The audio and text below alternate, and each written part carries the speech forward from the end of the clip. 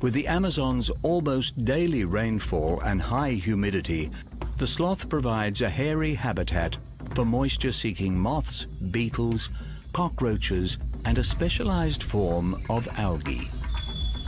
Found nowhere else in the world, this host-specific microorganism has evolved with the sloth and is passed on to infants as they cling to their mother's fur. While the algae aids in camouflage, this symbiotic relationship also extends to the sloth's diet. As folivores, the sloth's main food source is leaves, which are not only tough to digest, but provide little energy.